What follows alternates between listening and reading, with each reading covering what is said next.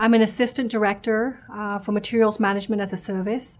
I work at the Renaissance Center in Detroit, and I have a large organization that I manage both in the US, Canada, and Mexico, and also in South America, which is Brazil and Argentina, Colombia and Ecuador. So very exciting, to have a multicultural environment that I work in.